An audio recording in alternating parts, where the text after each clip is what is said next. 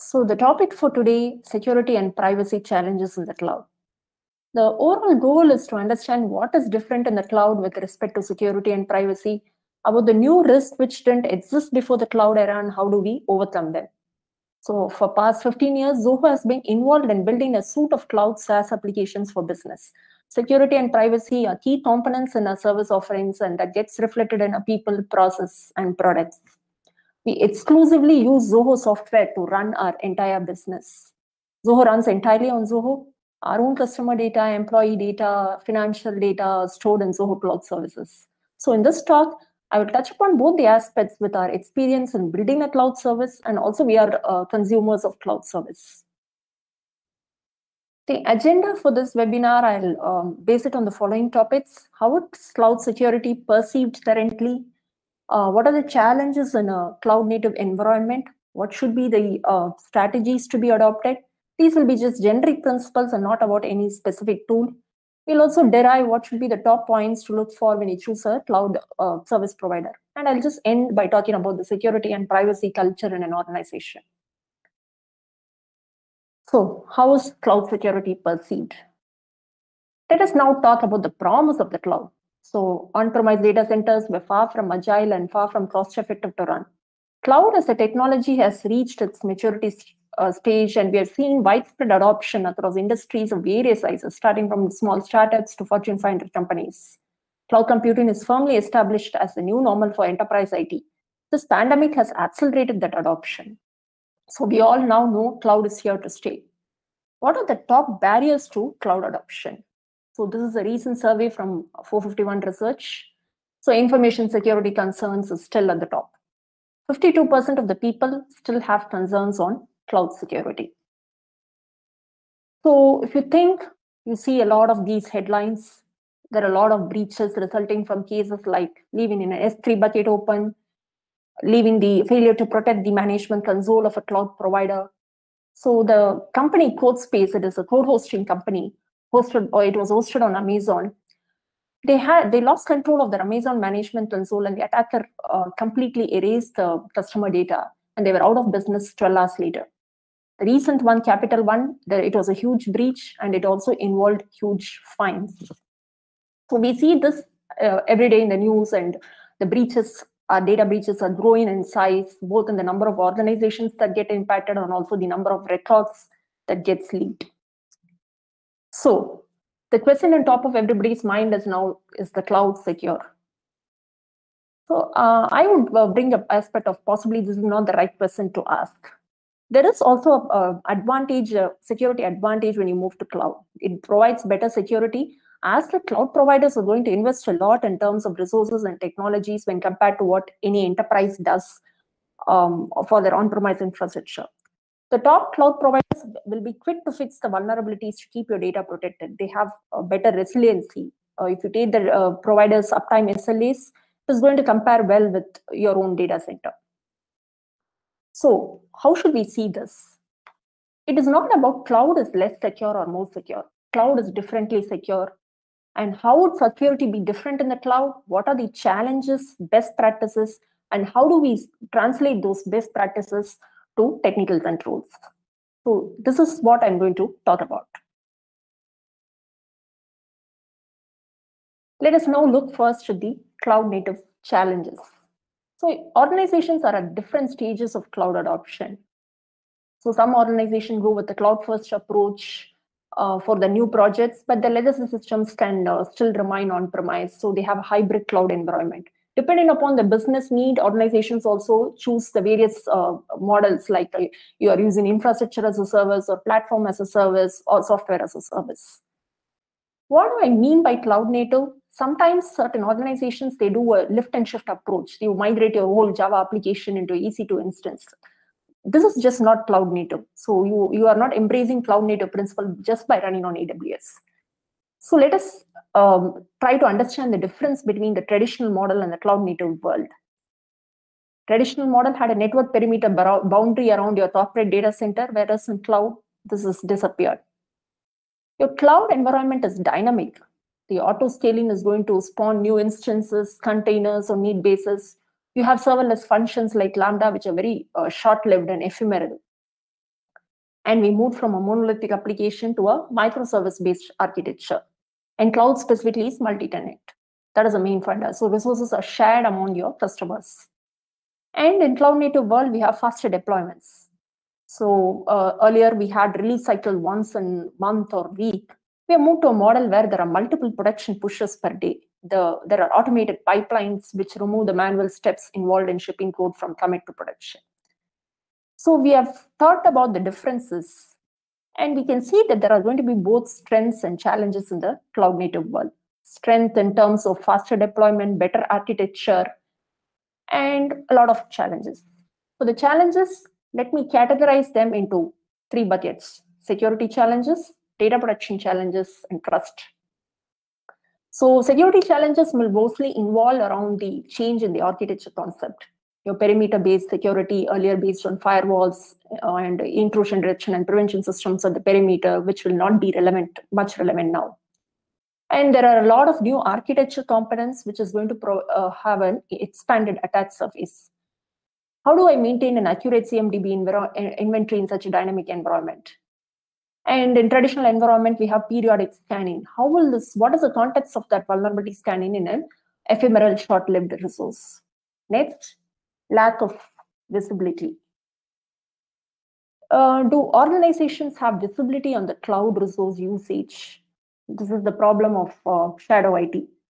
So if you think it is now very easy for a developer to spin an Amazon instance, or even for your business people to sign up for a software as a service and push your CRM data or something like that. So does the organization have visibility on the cloud usage? And inside what login and monitoring data will the organization be able to get from the cloud provider systems? In case of incidents, what evidences can be got from the cloud systems? Next is security versus speed. General tendency in any organization is to look at security as a roadblock to business. So in a cloud world, security also needs to scale to adapt to the faster change cycles. Coming to the data protection challenges. So we know cloud is a multi-tenant environment. If you're using infrastructure as a service or platform as a service, you're going to be sharing the same physical host via virtualization or container technologies. If you're using SaaS, your data is going to reside in the same physical database as other customers with logical separation controls. So data isolation is going to be very critical in the cloud world to make sure one customer data is not leaked to other customers. And in your traditional model, you had some control and visibility on where your data is. In cloud, there is a lot of data movement. It is actually a myth to think that the data the organization puts in a cloud SaaS service is just going to reside in the cloud database or file system. So it will be there in the database file system. It gets logged. It is present in the search engine systems. It gets into big data pipelines, into ML models. And guess what? It can even flow from one cloud provider to another through integrations. How do we have traceability on the data to make sure appropriate security and privacy controls are applied in all places? Next, the data residency. But various regulations introduced by different countries, data residency becomes an important thing. Where is my data stored geographically? Will the backup copy also be in the same geographical location? These are going to be concerns for every cloud customer. Data portability. Will I be able to get a copy of my data back on closing my account if I want to move to another cloud provider? What happens if the cloud provider goes out of business? Will I be able to get my data back? Data retention and sanitization. So will the cloud provider completely erase all copies of data on request? So there have been cases where we sign up for a cloud service and then I close the account and I believe all my data is deleted. The cloud service has a breach years later and we still find that our data gets leaked. So data deletion becomes very important. The trust. So you can look at cloud as another outsourcing component. So as with any outsourcing provider, there needs to be clear accountability and liability terms defined. Who's responsible for what? And will the cloud provider have access to the customer data? And will the cloud provider be transparent on the purpose of data processing? So if you take now The cloud stores data from a lot of clients, and the provider can run some data mining algorithms to get a large amount of information. And such profile data can be put to misuse either directly by the cloud provider or you can sold to any other third-party firm. So do we have the trust on the cloud provider? The supply chain can be a weakest link in your security posture. And it doesn't just end with the cloud provider. It is also the third parties engaged by the cloud provider. They become a part of your supply chain.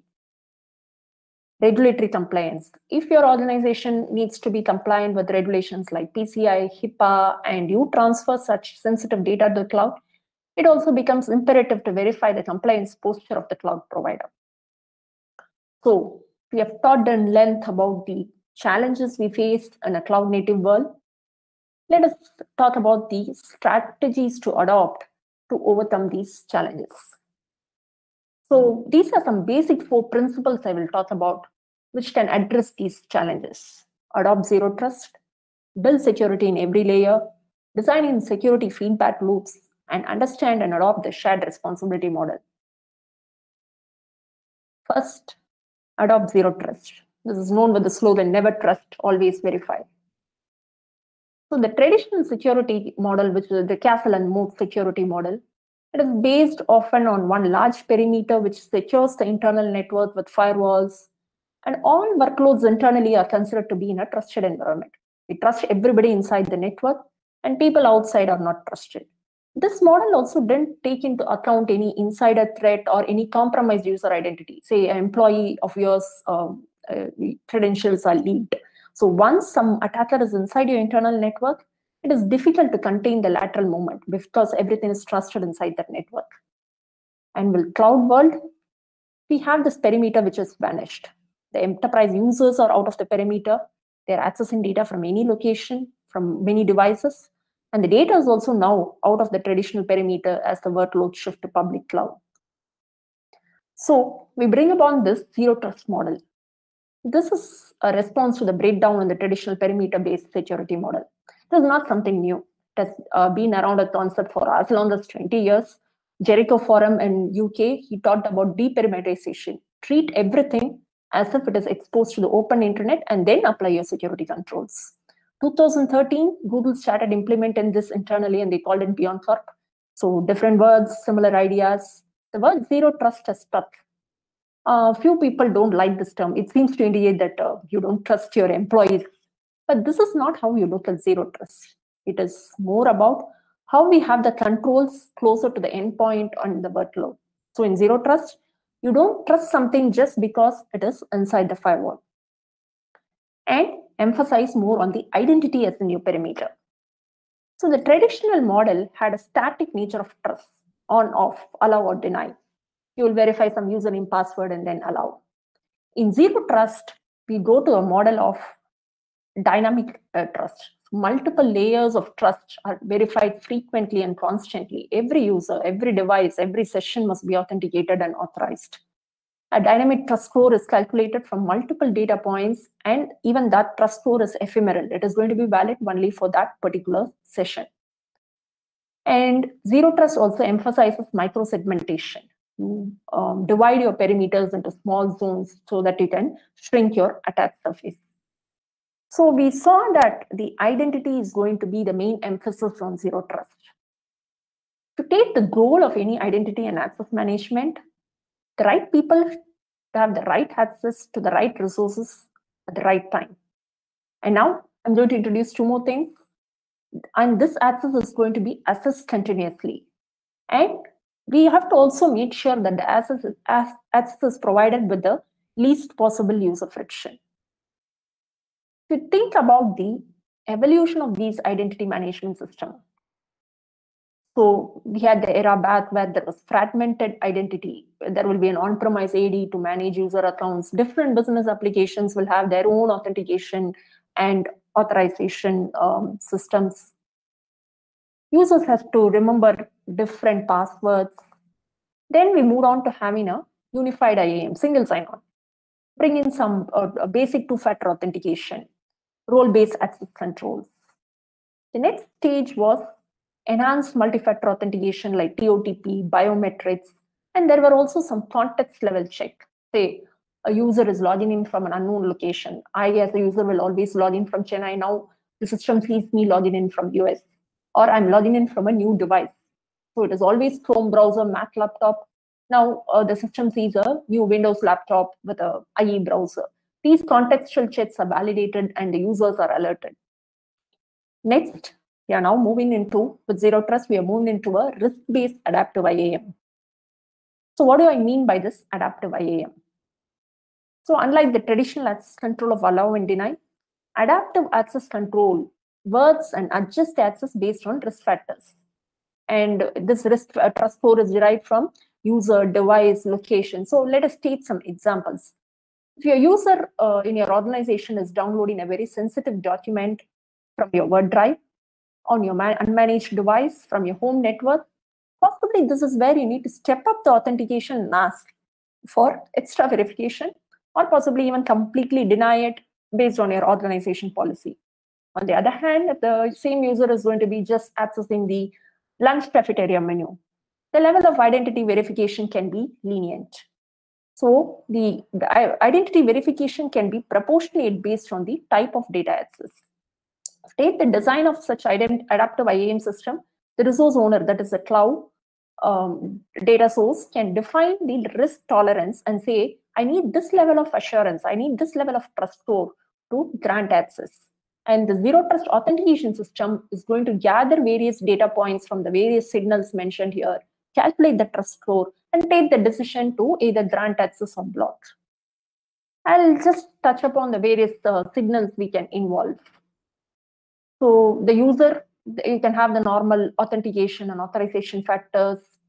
You can use behavior analytics and step up authentication in case of any anomaly. Say an employee who has never logged in at a particular time of a day, at early morning, 3 a.m., and he's also accessing a sensitive data, possibly will ask for an additional verification. The device factor is important. So in normal cases, organization, they want to have their sensitive data access from a corporate-owned managed device. But if you take in the current remote working scenarios, there have been organizations who have not been able to even provide company-owned devices to its employees. I think we are seeing the bring your own device wave is here to stay. So what can be done is to check the security posture of the endpoint, even if it is not a corporate device. Does the endpoint have up-to-date patches? Is this encryption enabled in the endpoint? So is my antivirus on? What is the EDR status in that endpoint? You can't control users on what device they are using, but you can enforce policies on the security state of the device if sensitive data is going to be accessed. We'll also bind the user to the device using certificate authentication. So it is not that any user can use any corporate device. They have to use the assigned device. The other signals are mostly familiar to us. The location, if it is from a new geographical location, and also is it a case of impossible travel? Say I, as a user, logged in from to the system at 10 o'clock from Chennai, and again I see a login at 12 o'clock from US, which is a clear anomaly. In network signals, is the access from a new IP? Is it coming via any Tor or anonymized VPN? Is the connection from a public unsecured Wi-Fi? And the most important thing is your application of the data, where you control what is the sensitivity of the data that is accessed. Is it as a public resource? It is a shared resource or a very sensitive private resource? And also we can have the privileged access defined here. So the sysadmins in your company, they are going to be the administrators for that application. If they are accessing and trying to do some sensitive access, like adding another admin user, you need to have the highest possible trust score and make sure all this is satisfied before they are granted access to do that. The next part, I just want to ask a question. So how do you exactly balance between ensuring that the level of security you put in is not too prohibitive? Where do you have that balance? Okay. So the Zero Trust also, as I told, one of the principles is to make sure we provide this user access with the least friction possible. So I think my next slide also talks about specifically about that. I wanted to touch upon this multi-factor authentication. All right. So Passwords aren't enough anymore. This MFA technology has been there for a long time. The difference now is you should do it for everybody, not just your privileged administrators. But we need more factors, more flexibility. User experience needs to be weighed in. We should leverage consumerized multi-factor, rely more on mobile as a form factor for authentication, so that you can avoid introducing extra friction. On the other hand, we also have these phishing-resistant MFA solution, a physical security key which you can carry. And there is a new standard WebAuth coming in, which most of the browsers now support, which paves way for passwordless authentication. You use just mobile as a form factor. There will be a local communication between your browser and that registered mobile device. And you tap a push notification, you're going to get signed on in your application in the desktop. So yes, so having a very user-friendly authentication mechanism is also very important. So have least friction for the user access. So that is also one of the principles of the zero trust. And Deepa, is it not possible that one invests far too much on the security infrastructure and makes it very robust, but how do businesses draw a balance between the effort put on security and the return of investment? So security is always seen as a cost center. There is no profit for the security team, right? So, well, I didn't say that. I'm just asking you. that is the truth. Okay. I didn't say that. I just wanted to know because you have been handling this. So how does one actually draw a line? How does one balance between a business imperative and a security imperative? So you can look at it in two aspects. One is the budget, but most of the cases, your higher budget doesn't result in higher security. That is the truth. Actually, we can see a lot of nimble startups which are very lean enough, so they don't have this legacy systems. They are able to even move forward in adopting such new zero trust models very easily when compared to a bigger organization. So budget itself is not the main concern here. And also, one more thing is security should also act as a business enabler. We can't be the team which says no for everything. That is not going to work out. So how do we? So at that note, I'll just ask a question because I think it's very pertinent. It was asked by Sita Lakshmi saying, is MFA treated as the highest level of authentication, or is there anything with higher level of precision possible? So MFA is again various, we are arriving at a lot of technologies in MFA. So it just started with SMS-based authentication. Now SMS-based second factor is seen as very weak.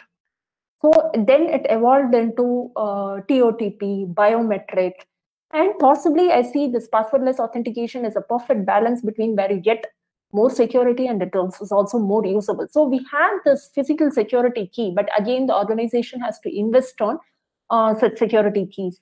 Now, this passwordless authentication can be the fitting answer to that. So MFA surely is now mainstream. It provides a better authentication mechanism. All right. Thank you. Please proceed. Okay. So this is about the zero trust model.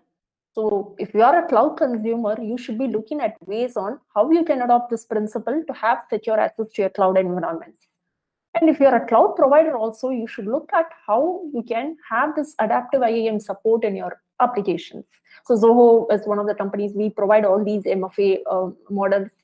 And also as an organization, we are trying to adopt the zero trust across the company. The next topic I'm going to talk about is building security in each layer. So there are various layers in cloud. So infrastructure, platform, application, the end clients which is going to access. When we talk about multi-security layer, it is about security getting embedded in each of the layers. It is the typical difference in depth approach, which is very commonly spoken about in security. Each layer must be self-defending. It should have security integrated and applied. So such embedded security measures will provide you more contextual defense and threat detection. Say, take for example, instead of having a web application firewall layer as a separate one, you embed that web application firewall agent inside your application. That is going to give you more visibility because it understands more the context of the application. Now, there are various controls that can be applied in each of these layers. So most of these are similar technologies that are adopted in the on-premise environment. Depending on the layer now in the cloud, some of these has to be applied in-house, some others in the cloud provider environment.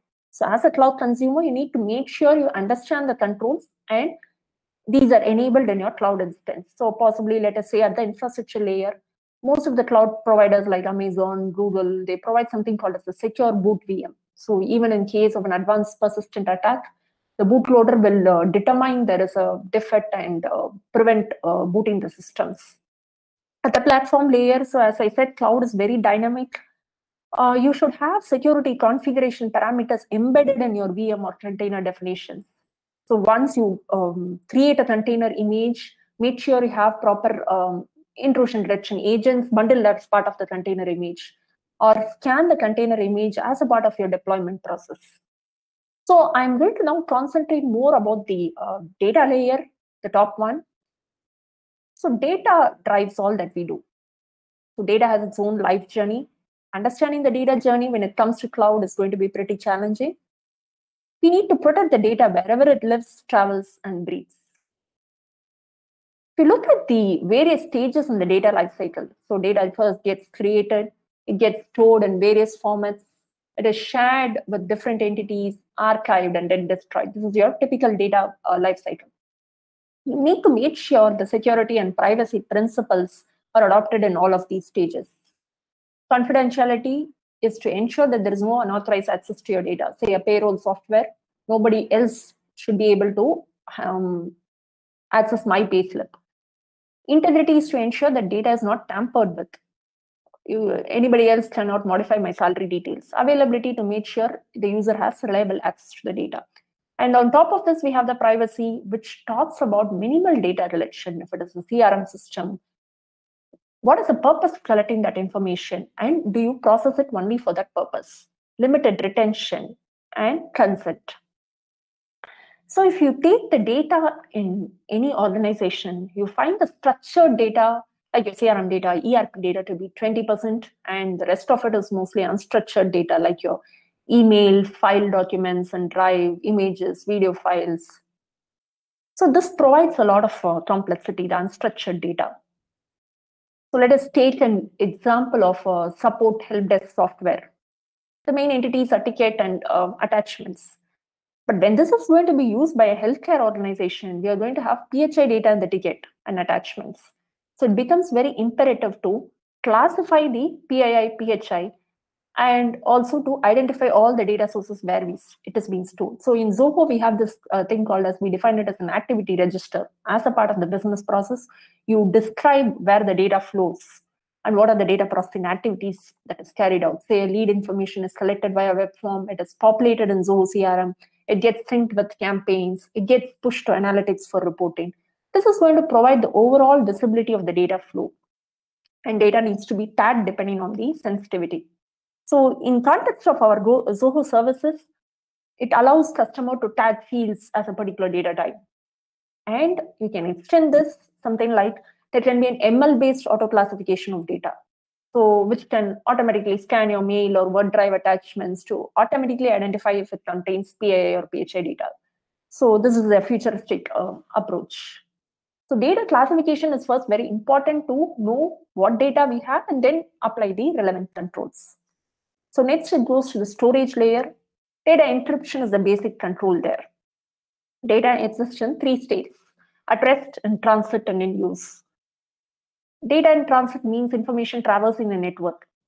You're sending an email, you're communicating via chat, you're uploading or downloading files.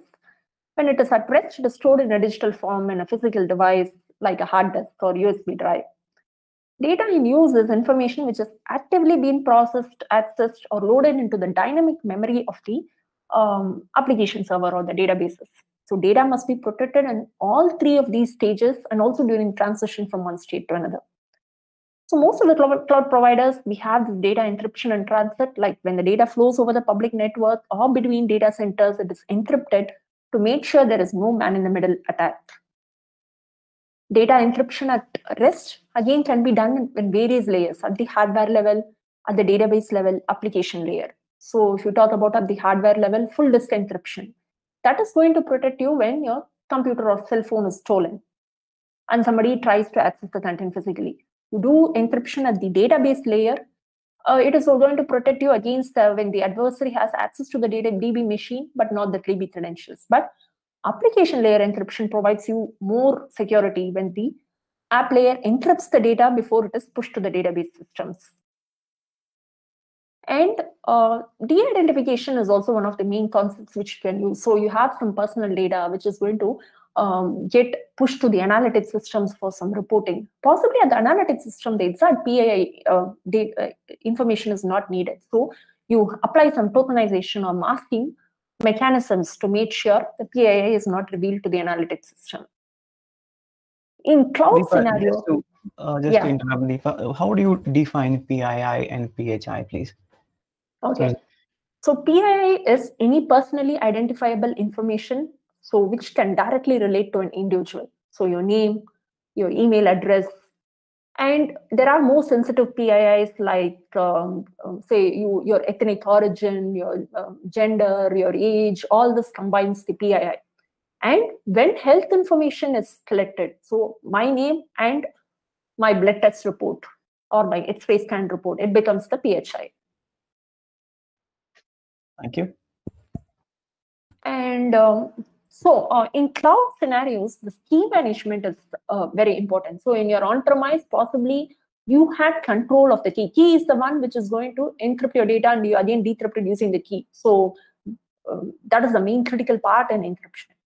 So if you're going for a cloud provider, normally the cloud provider is going to generate a key for every customer.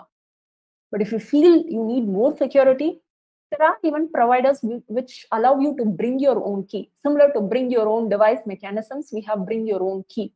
You can have your own key management system, generate your keys, and then integrate with your cloud application so that it will just fetch the key when it is needed, decrypt it. So only for that particular time, the key is going to be there in the memory. So these are some higher security mechanisms. And I'll just touch upon few futuristic technologies with respect to encryption. So I talked about 3 states: at rest, in transit, when in use. So this confidential computing is about encryption of data when in use. So what is it we are trying to protect here? So when the application is loading your data in the memory for processing, it is going to be there in the plain text state. Can we apply more security controls? Say, even if the application is exploited, certain sensitive data will not be available to the adversary.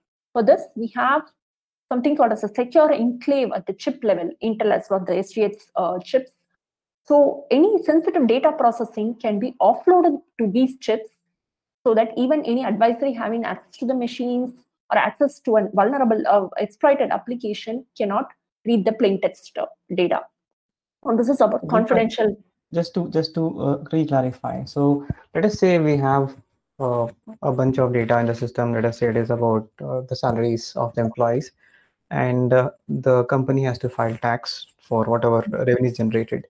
So when the calculations are being done in terms of the total revenue accrued and then salary disbursed, and then finally arrive at the net profit. So this calculation, which is happening in memory, is this encrypted or is it vulnerable to attack? Yeah, that is what is when in use means.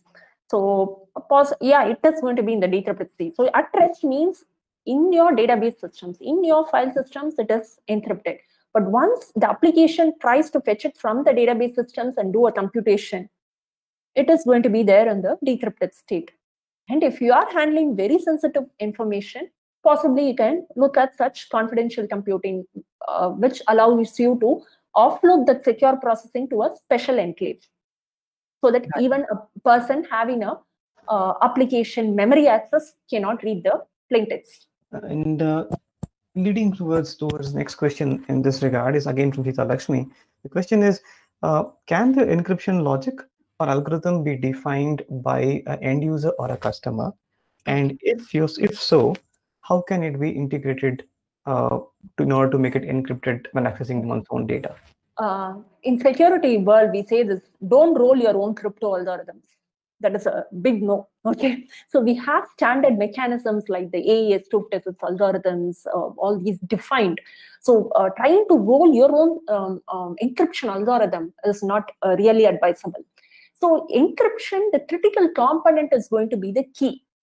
So If anybody has access to the key, they can decrypt it. So we don't have many attacks on the, so there have been attacks like AES, before AES we had triple DES algorithms, which were then proved to be weak, and then the community came up with AES. So, but I feel that the goal should not be we write our own encryption algorithm. So the customers possibly can look at, should the cloud provider own the key or should I own the key? That is where I talked about bring your own key. So possibly the key ownership should lie with the customer, and they just provide just-in-time access for the key so that they can retain the ownership of the key. They need not even rely on the cloud provider. They need not have the doubt whether the cloud provider can read the unencrypted data, because without the key, even their cloud provider employee cannot read it. So we should look at trying to have the key management ownership with the customer, but not about rolling out your own encryption algorithm. Right. Thank you. Please proceed. Yeah. So this is about confidential computing. The other aspect is again computing on encrypted data. So the other Shankar had mentioned about. So we are decrypting data to do some computations or searching also. So the basic one thing that has happened is what we called as equality preserving encryption, deterministic encryption, possibly where you can search and say if the two encrypted strings are same. So I have encrypted the name. If I want to again search where name equal to Deepa, possibly I can do a search with the encrypted string itself.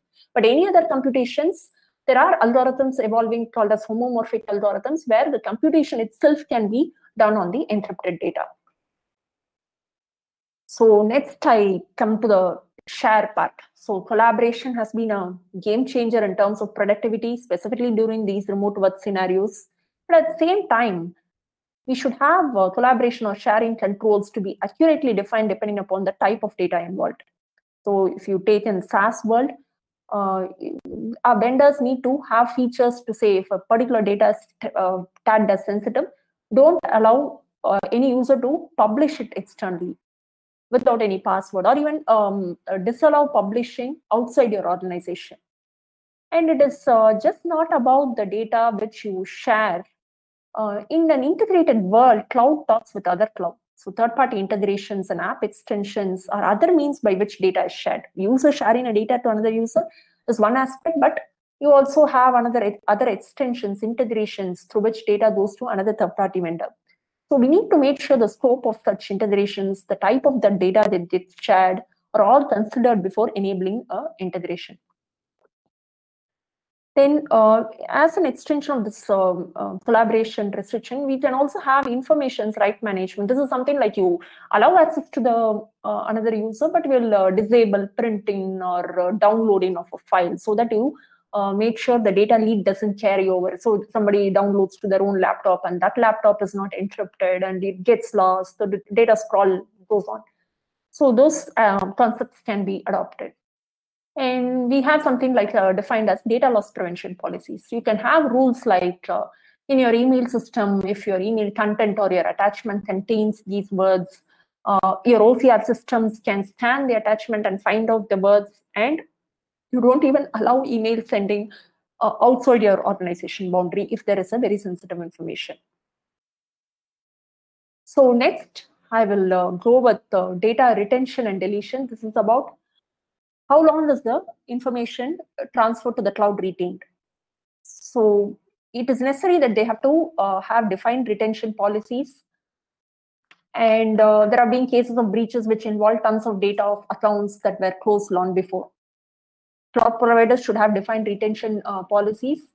And when we talk about retention, there should also be the case of there is a litigation hold. If your company is involved in a legal case and you need to preserve data which is there in the cloud, the vendors should provide support for that. Any data related to your organization should be maintained along with modifications and deletions. And then finally comes scalable, reliable, and demonstrable data deletion by the vendors.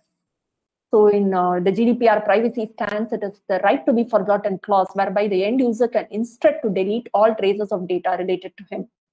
Then it is upon the vendor to make sure it is deleted across the data stores reliably, and also we should provide proof for such deletions.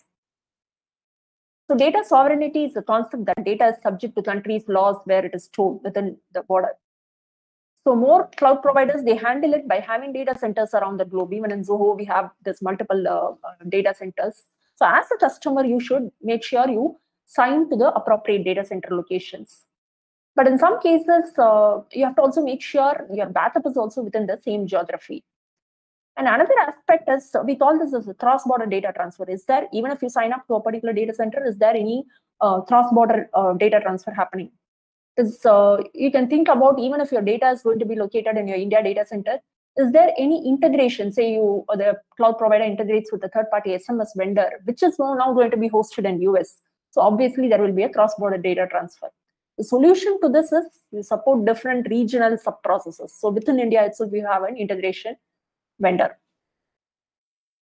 So data ownership and transparency. So this is to give clarity on the data is always owned by the customer and not by the cloud provider. The ownership of the data lies with the customer. And in some cases, possibly the cloud provider will have access to the data. Say if a support technician needs to troubleshoot some issue reported by you. So how do we do this? So in Zoho, we have this concept of the customer has to go and enable the access and say share this data with the support technician. Even in such cases, all the access is recorded and it is auditable by the customer. So we don't have any user tracking mechanisms. And there is also transparency on what are all the third-party vendors that we integrate with. So this is about the whole data protection lifecycle. So I will jump on to the next one, the security feedback loops. Know the normal, then you can find the evil. In an intrusion case, finding the difference between normal and evil is often the difference between success and failure in trying to stop the attack. A lot of effort we put in securing the resources in the cloud. But while we are building the controls itself, we must also plan for alerting and notification capabilities so that we'll be in loop on any abnormal event and take appropriate actions. So I will take this as a three-step approach: collect, analyze, and respond. The first step is to enable telemetry at all layers of the cloud architecture. So what should be the telemetry signals we should be interested in? By identity activity, I mean some addition of accounts. Is there a privileged account getting added? Is there unusual login locations? Is there a spike in failed logins for a particular user? Is there a lot of failed logins coming from a particular geolocation? So we see credentials getting leaked in public. So there are cases where people take out these credentials and then try to brute force it against your own account. This is called as password spray or credential stuffing attacks.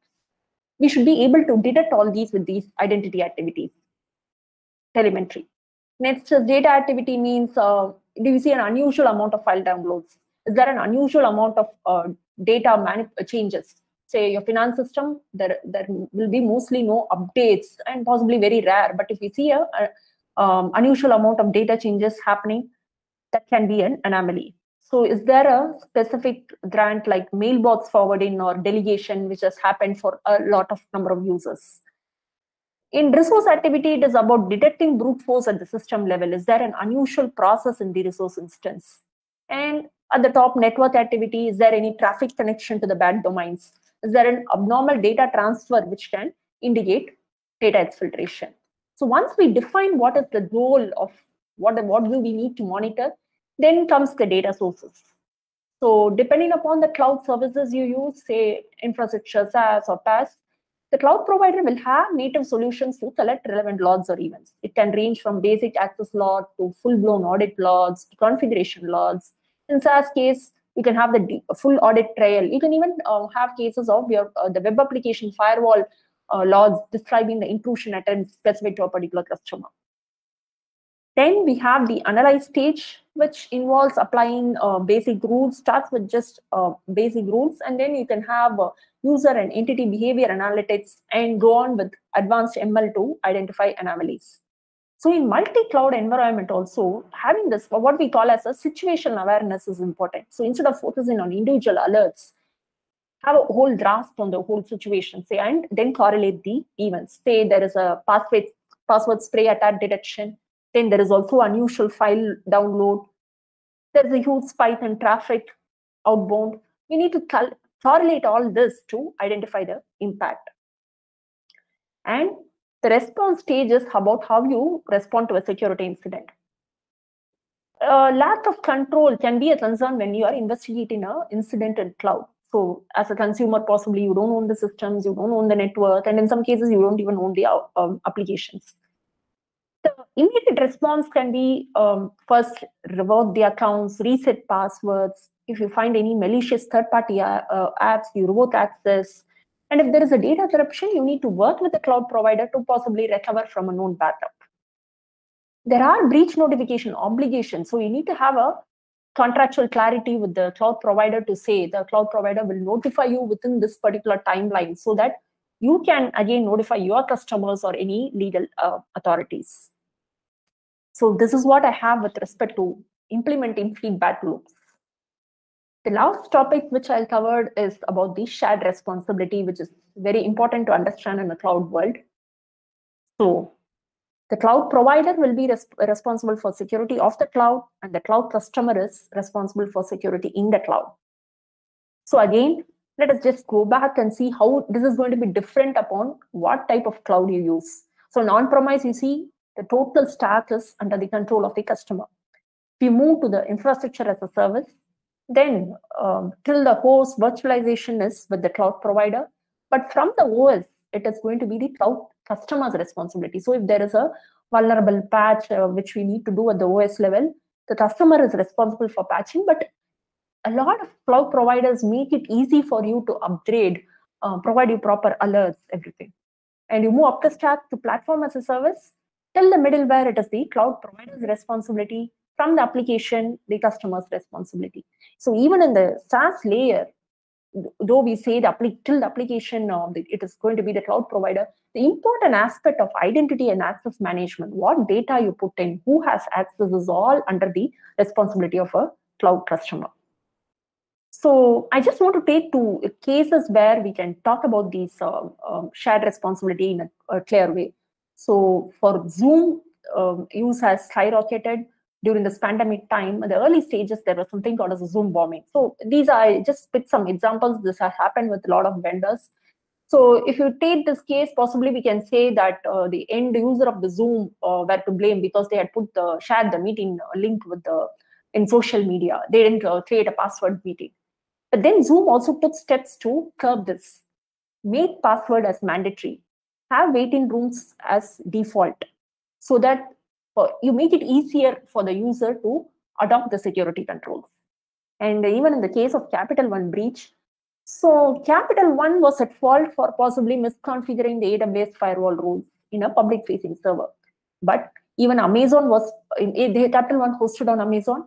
So but Amazon was summoned for legal scrutiny on why they didn't provide their metadata service layer, which caused the problem.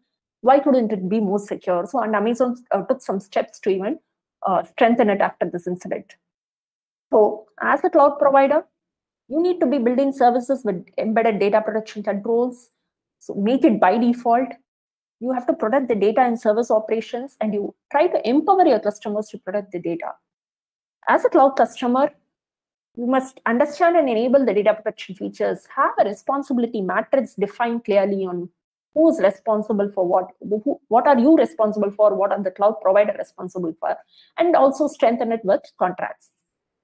So this is our shared responsibility model, which we have in our website, where we go deep about each of these cases and try to clearly give the customer an idea of who is responsible for what.